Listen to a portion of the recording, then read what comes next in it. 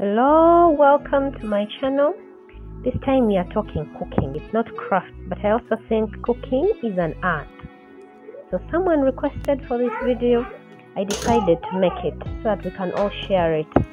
So today we are talking about making ankole porridge, OBUSHERA. So what we need is 1 kilogram of millet flour, and then we make a paste with boiled water. The cold one, not the hot one. So we are just making a paste for the porridge. Now after you've made the paste of the porridge, then you can start adding what's necessary. For me, I always make a thick paste because I also want porridge that is not very watery. I want the OBUSHERA which is not very watery, like real water. I want at least when I can feel something in it. So I make a thick paste.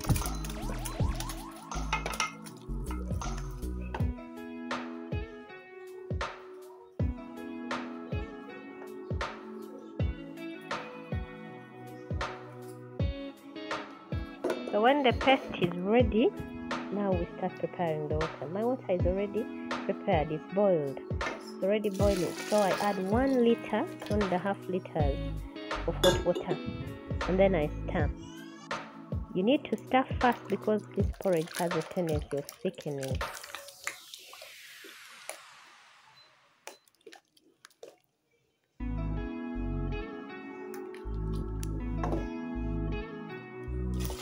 Then we add another liter, 1 liter of water.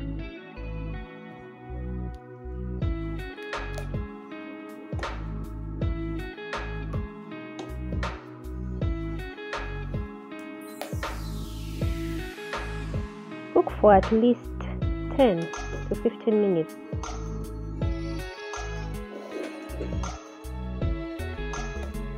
Then let rest for 15 minutes. 15 minutes are done. Now we are making the fermented sorghum, the one we are going to pour in to make it lighter. So now we are getting 750 grams of fermented sorghum. We are making a paste again with boiled water. No, you can't use unboiled because you're not going to boil it again or cook it again. So you have to use boiled water. Some people add little leftover OBUSHERA for fast fermentation. They add it in kimera. Now remember, this fermented sorghum, the kimera, is sweet, naturally sweet. So you don't need to add any sugar when it's ready. It's just a natural sweetener. You just take it and you feel like there's sugar in the OBUSHERA. And when you're adding the leftover OBUSHERA into the sorghum, make sure you put like half a cup, don't put a lot.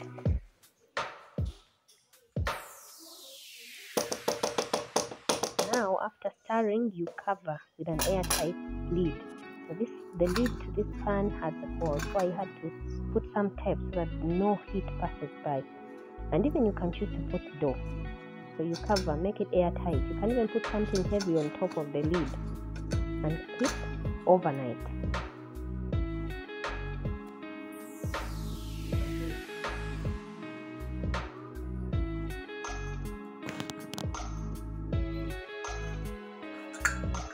Now here the next morning when you wake up, you check. You see the water on top of the porridge. If it is a little brown, or if it's brown, that means that the porridge is ready. If it is white, then that means there's a mistake you made. Either you put the sorghum earlier and now it didn't ferment. So then after you pour lukewarm water, you pour the amount of water you want. As for me, I only put 1 liter so that we can be able to get the consistency that we want. But you can put 2 or the amount you want. And then cover again for 1 hour.